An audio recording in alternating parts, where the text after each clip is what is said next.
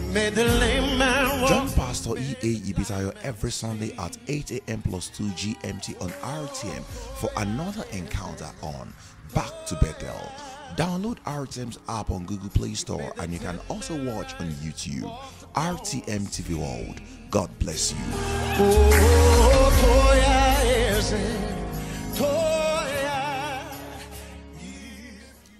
We want to look at a new wave of glory.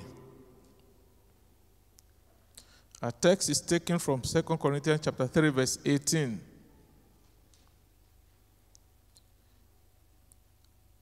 Second Corinthians chapter 3, verse 18. But we all, with open face, beholding as in a glass the glory of the Lord, are changed into the same image from glory to glory, even as by the Spirit of the Lord. The church of God is about to experience a notable change. There is a new wave of glory, and we cannot afford to delay. We have to key into it. The Spirit of God is on the move, and anyone who fails to move may be removed. You will not be removed. There is a change that God is about to effect, and everybody must key into that change. We must be connected to the new wave of glory. What is a new wave of glory? What is a new wave of glory? Number one, it is a new dimension of glory. God is going to do something in your life this season, and men and women will say, we have never seen this before. They would say, this is a new version. It's a new dimension. In 1 Corinthians chapter 15, verse 41, 1 Corinthians 15, verse 41, the Bible says, there is one glory of the sun, and another glory of the moon, and another glory of the stars. For one star differeth from another star in what? In glory. You know, we have stars and we have superstars. God is taking you to another level. He's taking all of us to another realm. It's a new dimension of glory. We're not going to rush, because by the grace of God, this message will continue next Sunday, if Jesus tarries. What is a new wave of glory? Number two, it is a new degree of glory. It is a new degree of glory. And we can see this from the passage we have read as the main text. 2 Corinthians chapter 3, verse 18. 2 Corinthians chapter 3, verse 18. But we all, with open face, beholding as in a glass the glory of the Lord. I want to encourage you, this season, please open your eyes.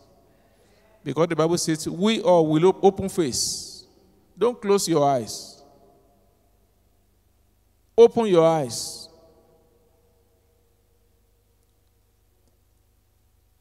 Bible says, we all with open face, beholding as in a glass the glory of the Lord, are changed into the same image from glory to glory, even as by the Spirit of the Lord.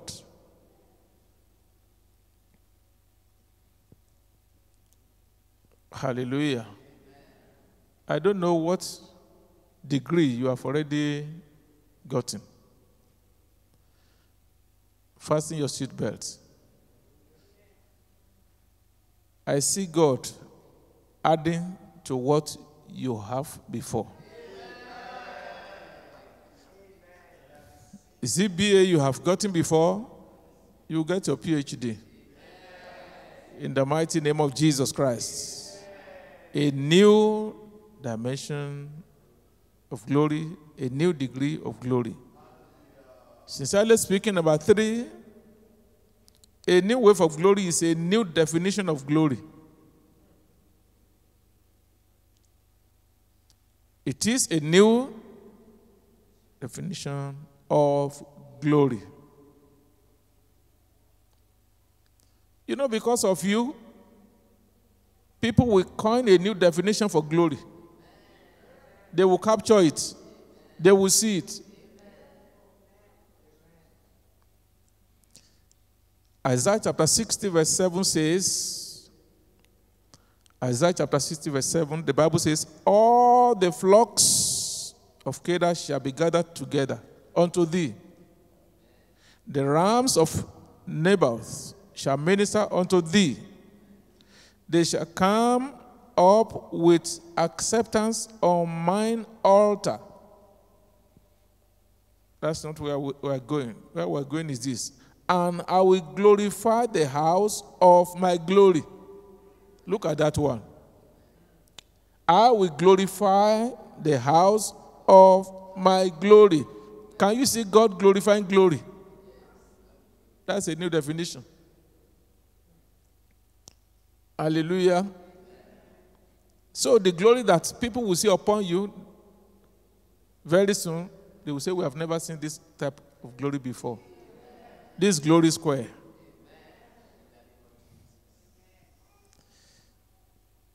Somebody shall be referred to as glory personified. How can I be a beneficiary of this new wave of glory? Before we pray.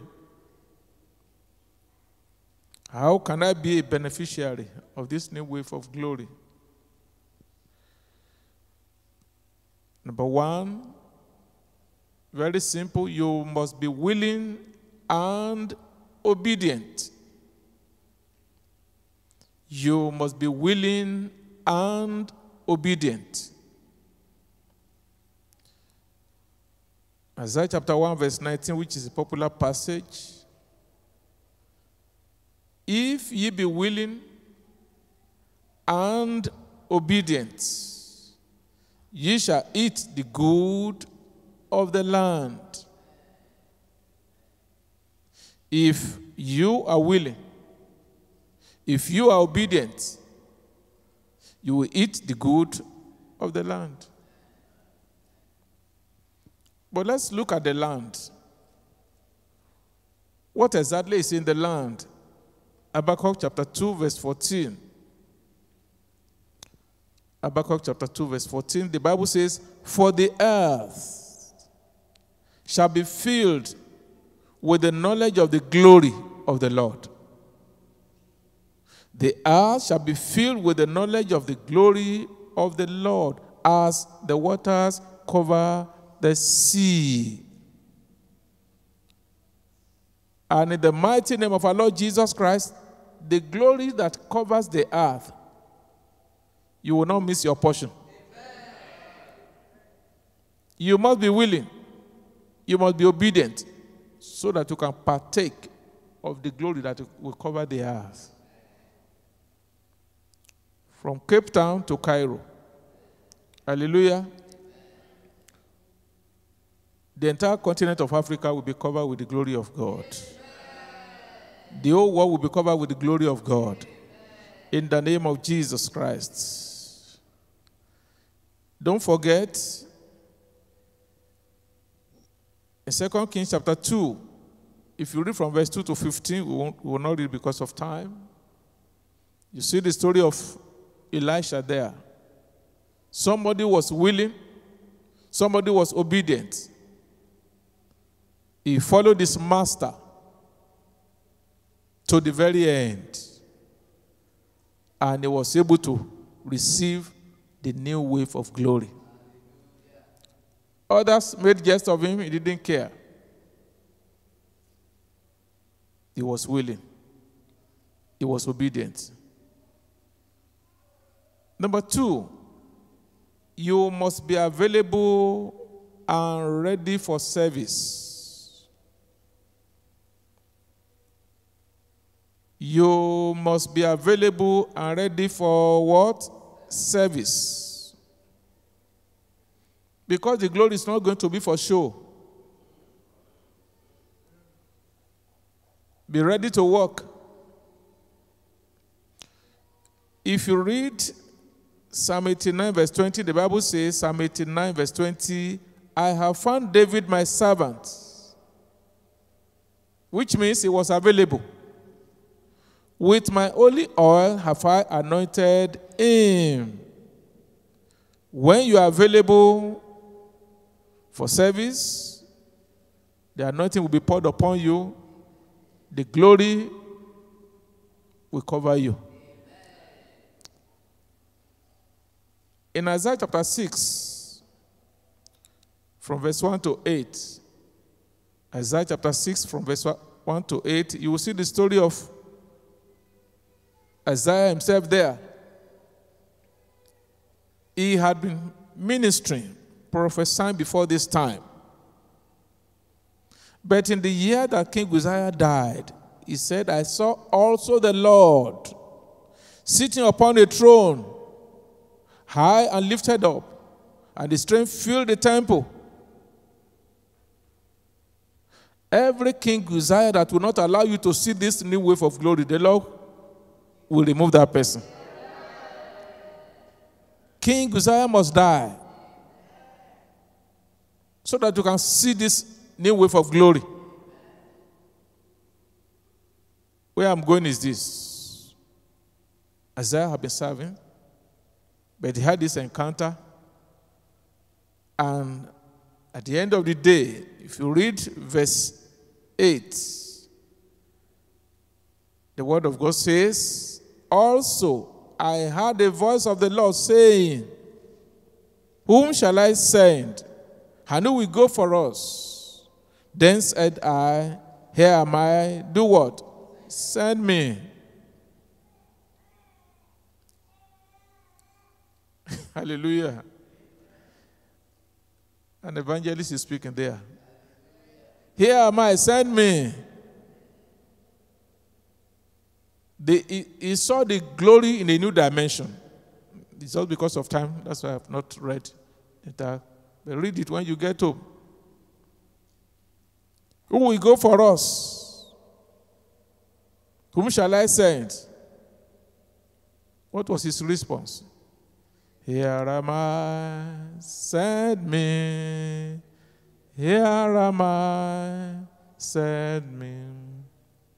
As the Lord wants somebody, here am I, send me.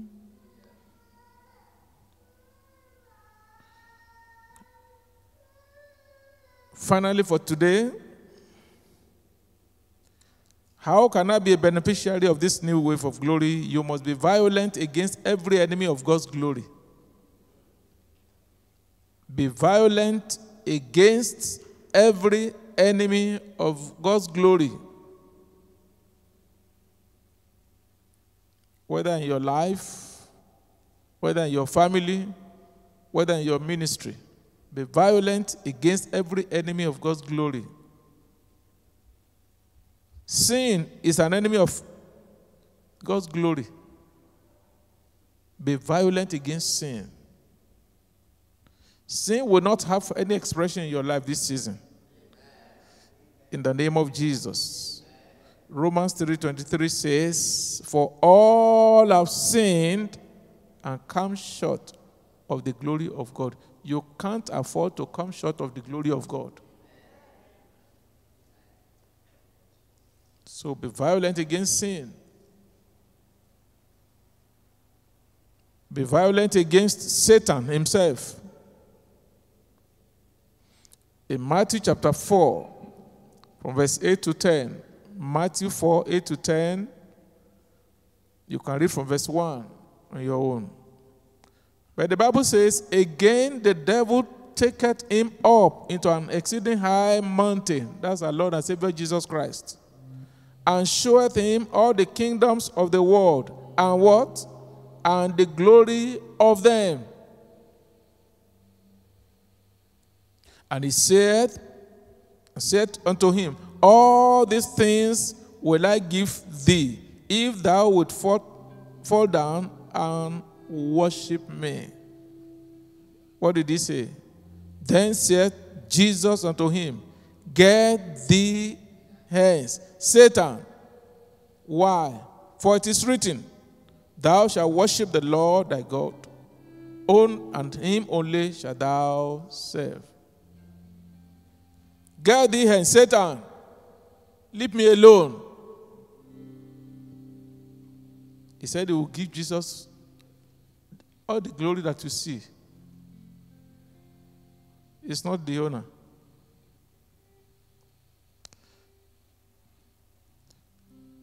Elisha was violent against the sons of the prophet who wanted to discourage him from getting a new wave of glory. In 2 Kings chapter 2, that we have already referred to. The 2 Kings chapter 2, if you read verse 3, verse 5, and verse 15. 2 Kings chapter 2, verse 3, verse 5, verse 15.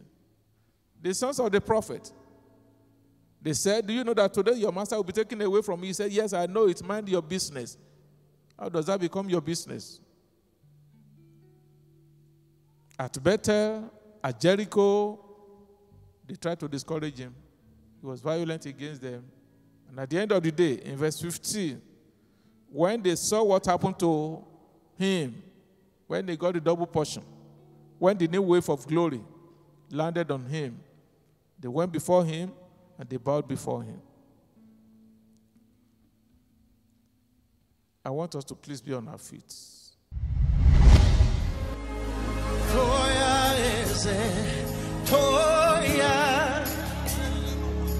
You made the lame man walk. Join Pastor E.A. Ibitayo every Sunday at 8 a.m. plus 2 GMT on RTM for another encounter on Back to Bethel. Download RTM's app on Google Play Store and you can also watch on YouTube. RTM TV World. God bless you. Oh,